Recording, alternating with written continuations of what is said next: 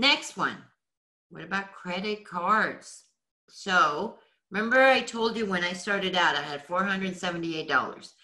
Finally get into this house and it was so outdated. Didn't have a job. I was down to $478. How am I going to pay utilities? Eat. I had just moved into town and I had a whole bunch of stuff in my trailer. So I started selling things on eBay. That's how I was making money. So this house needed rehabbing and I didn't even have the credit. I had a bankruptcy, I had a foreclosure.